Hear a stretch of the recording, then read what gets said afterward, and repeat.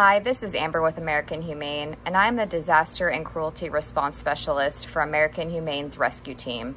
Our hearts are with you as we work together to navigate this new and uncertain terrain surrounding COVID-19. The health and well-being of our pets, who have provided us with so much comfort and love during these trying times, is more important now than ever.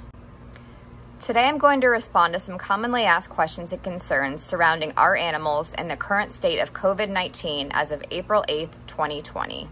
The first question is, can my pet give me COVID-19? According to the CDC, at this time, there is no evidence to suggest that animals, including our pets, can spread COVID-19 to people.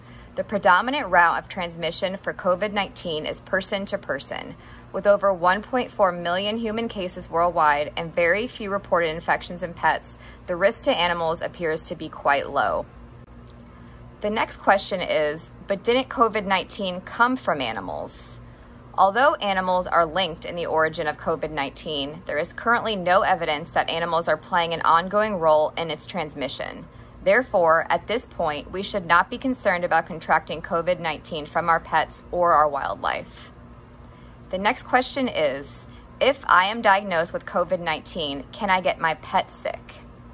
The CDC and World Organization for Animal Health are advising people who are ill to take extra precautions when handling their pets. If possible, just as you would another member of your family, you should separate from your pets if you are ill.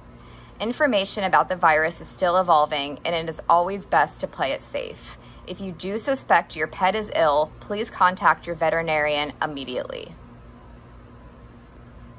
The next question is, what can I do to prepare for my pet's care in case I do become sick? If you do become too ill to physically care for your pet or you need to be hospitalized, who can take over for you? Is there anyone else in your home who could help?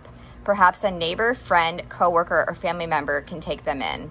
Even a groomer, daycare, or boarding facility may be able to help in your time of need with some advance notice.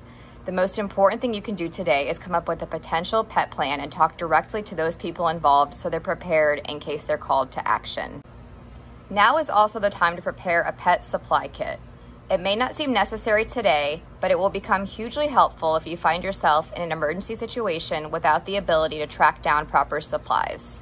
Your kit should include contact information, at least 2 weeks of your pet's food, a crate to safely transport your pet, any veterinary records, collars with ID tags, medications, and contact information for your veterinary clinic.